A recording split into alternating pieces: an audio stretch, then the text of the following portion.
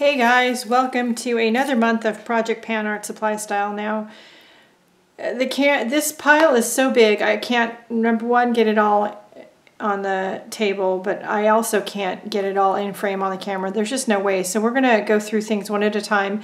This is one of two boxes of stuff. I am currently filming this on December 9th. I have purged a few more things after the end of November. This is for November's purge and use it up thing. So we will go through some of that. I'm going to just include it all together in this video, and we'll do an end of the year wrap up after the end of December, well, sometime in January. So let me close the art room doors and let's get to it. I almost forgot to say I used up some paint. So these 2 jars of homemade paint colors, used them up, so they're going away. Okay, first couple things I'm going to show you are from today, cleaning off my table and reorganizing my table, which is going to be, some of it will be in the vlog that I just filmed a clip for today.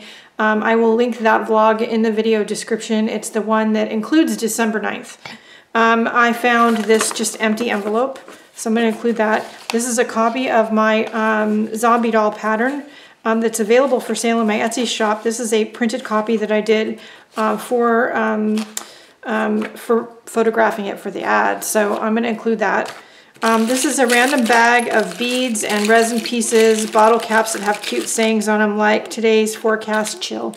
That was just random stuff on my table, so I put it in a little bag. I have these. There's a few of them. I think they're meant for pencils. I don't know why I have them. I have no idea. There's a few of them, so they're gonna go. I've got some, here's another one. I've got some paint brushes. Okay, so here's a piece of a cutting mat, obviously well loved and used by me. I have a million of these. I don't need to save them all, so that's gonna go. I have some scrapers. Again, I have a million of these. These particular ones I'm not using, so they're gonna go. I have some brushes. Again, I've got a million brushes. So these are like stippling brushes. I rarely use them. I have a couple of mop head brushes that, again, these look almost brand new. If you didn't have paint on the handle, you would think I never used them. I also have a lot of specialty brushes that are brand new or barely used. They make different kind of marks. They were probably expensive, but again, I never use them. Oh, here's another mop brush. So like these are like perfectly good. There's nothing wrong with them. I have a few brushes that are past it. Now, I'm going to include these because the last time I went to go throw them away, one of y'all said, no, wait, can I have those? So I don't know if you're going to do something like recycling with them, or I don't know what you're going to do, make something out of them. I know we've made sort of paintbrush charm, sort of art room mascot things out of them in the past. You could do that. But these are well loved. You can see how splayed out that one is. Yeah, so yeah, they're going to be included. Here's another one that's kind of usable, but yeah. Here's some that there's just really nothing wrong with, but I just don't use. So we're going to include those. I have used them. Obviously the handles are filthy, but they're in good condition. They're not, you know, the bristles aren't funky or anything. I found this little plastic ruler, which I don't need, so I don't know why I had that. Right. This is a big Xyron sticker maker thing. I never use it. Like, I never use it. I did recently use up the sticker paper roll that was in here to make some DIY stickers out of paint chips, but I didn't use the machine for that. I actually peeled it apart and stuck them on by hand because I just find it easier. I have a small one, which I do use, but I never use the big one, so I'm going to let it go. I do have one roll of the laminating cartridge. I don't have any more of the sticky cartridge, so it's going to go with the machine. I have a few cross-stitch kits that I'm never going to make. I did offer them to my daughter's friend Jenny because she cross-stitches. She took the one she wanted. I kept a couple that I do want to make. These are going to have to go. This one is ribbon embroidery. There we go. This one is Tinkerbell. and it measures 5 by 7. This is Popcorn Bear, and he's gonna be, it's in centimeters. 8.5 centimeters by 10. And this one is 8.5 by 8. And this is his friend Biscuit. I've literally had these for decades and I've never made them, so I don't think they're gonna get made now. I also have a Popcorn Bear bookmark. And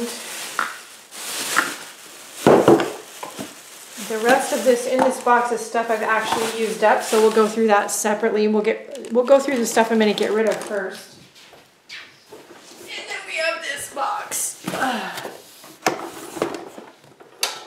Okay, the Xyron machine and its associating laminate cartridge are going to be in a box together. I am going to mark said box. If you want the large Priority Mail purge box that includes that machine, please specify that in the notes on your order. If that is not listed on there anymore and I've taken that out, the instructions for that means it's not available. Or if you want to know if it's still available, message me before you place the order. I'm going to have 2 boxes. I'm going to mark it on the outside again, and then I'm going to seal it shut. Okay, this one has some old planners in it. Now this one I took the rings out of a long time ago because I used it as sort of a art notebook holder, wallet thing. I don't have the binder rings to put back in, so it is what it is. This one is nothing wrong with it. It's got this nice pocket on the outside that you can put pens and markers in. It's a 6 ring. It has watercolor paper in it and to-do list paper. There's no calendar in here. That's long gone. But again, nothing wrong with it. How many planners does one person need? Empty watercolor palettes. They're, again, perfectly good. Nothing wrong with them. Empty plastic palettes. I have 2 of the small watercolor ones. I have 1 large one that used to hold my Daniel Smith watercolors. It's got some schmutz on it. And then I've got one this size that used to hold the Paul Rubens paints. It came in this. Got some stamp sets because I did a stamp set purge. So I've got this one. This one.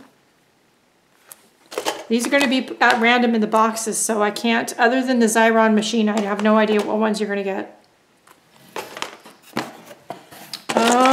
Some more printables that I printed this to do pictures and things like that, and so this is just extra. A few more plastic palettes.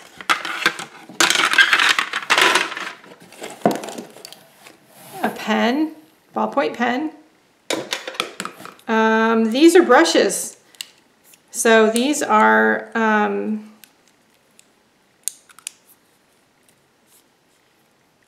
intended for makeup, but you can use them for travel watercolor, which I did. This is an e.l.f. brush, Sonia Kashuk. Is that her name? Oh, it goes that way. They work great for watercolor brushes, and I used to use something like this. These were my backups for a long time. I don't need them anymore. This is actually a Da Vinci paintbrush. This one's an actual paintbrush. And this one actually has never been used. There's still the sizing on the bristles, so all you need to do is get it wet, and then it'll be fine. I've actually never used this one.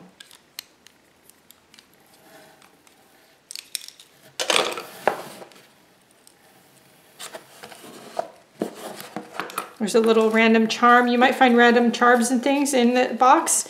There's some Minion cards. I'm going to actually split those up and put them some in each box. Minion playing cards from the Minion movie. Here is another cutting mat. This is actually a piece of the mat that's actually on my table here because the mat is bigger than my table, so I cut part of it off to make it fit. And so I'm going to put this, so there'll be a mat in each box.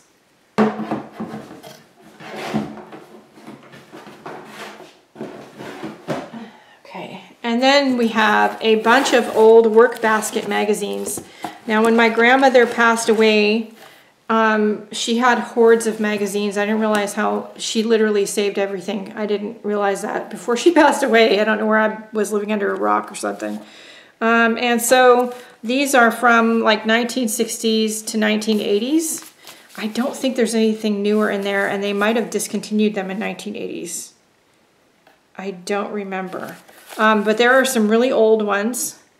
1987, 1983, 1950. So there are some older ones, but no newer ones. So I'm going to split these two. There's 2 stacks of them. So I'm going to split them up, 1 in each box. Great for junk journaling. I'm going to put some plastic pallets in each box.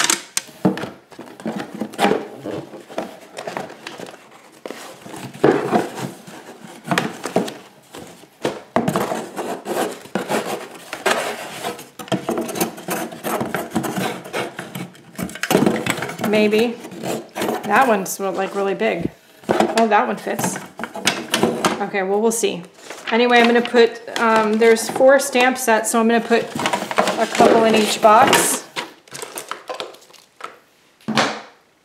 And I'm going to split all this stuff up between the 2 boxes. The only difference between the 2 boxes, I mean, everything's at random. I'm going to split the cross-stitch kits up between the 2 boxes and embroidery kits. But one is going to have the Xyron machine in it and one won't. So if you, again, want the Xyron machine, it will be listed that it's available in the product description. If it's no longer in the description, it's not available. But if you want to be sure, private message me first before you place the order. Now, that being said, put this box on the ground. This last month, I tried hard to go through things. Now, one of the things I used up, but I don't have anything to show you, is stickers. So I've been going through a lot of stickers, not only homemade ones, but store-bought ones. Every night I'm using sticker on my daily drawing journal and where I put the quotes. I use stickers on there every single day. I'm finding though that as I'm using them, I'm also making custom stickers. I'll probably never like lessen my sticker pack. I do enjoy using them, and now I'm remembering why I have so many. I also though used up a thing of Yes Paste. I used up 2 white gel pens. I used up 3 rolls of washi tape.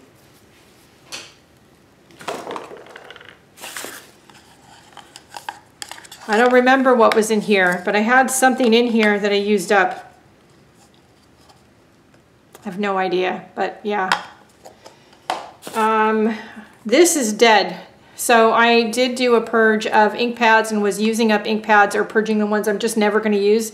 This one, I don't even know how long I've had it. It's completely dead. I could get a re-inker for it, but honestly, I have other brown ink pads, and if I ever decide I need this particular color, I'll just go get a new one, but this is just completely dead. And I did actually use up a spool of thread, which is shocking, I know, because I have so much thread, but you know, like other things. So I did use up some stuff. I did purge some stuff. I did find some stuff I'm just like never going to do anything with, and they need to go away. And it feels good. So I'm able to find the things I truly want to use and that I have, and I love that. And the other things that are just taking up space and bogging up my creativity are going away, and that is a good thing too. So if you are struggling with what to make and how to make it, maybe you're like me and you need to do a churning of your supplies. So I just found a random sticker. Sorry. I am losing all train of thought. Okay.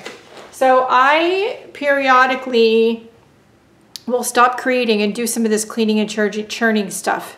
So that works for me because I find, for me, the cleaning and churning and reorganizing of my art room and my space is part of my creative process. So when my muse has taken a deep breath and doesn't immediately have an answer for me about what to do next, I know that means that she's overwhelmed by the space and we need to churn and clean and redo the space. And that's part of our process. So I don't know if that'll work for you, but it definitely works for me. You might want to give it a try. It also, to be honest, feels good being able to pass supplies on to you all or donate them to a local charity. There's a few of them here in town that I do that to. So I love that too, and being able to pass some of these things on that are just getting neglected and not going to be used in a dark corner of my space. And I see another drawer across the way I need to clean out. Anyway, I digress. But it feels good being able to pass these items along to other people who can use them rather than letting them sit and collect dust in my art space. So think about that for yourself. In the meantime, the link for the Etsy listing for the large Priority Mail purge boxes is in the video description. Please like, share, and subscribe. And if you could support the free content here on YouTube or in the Facebook art groups, I sure would appreciate that. You can, of course, do the obvious and shop in the Etsy store, but I also have Patreon, a PayPal tip jar. There's a bunch of things. There's the YouTube community membership tab thing. So check it out.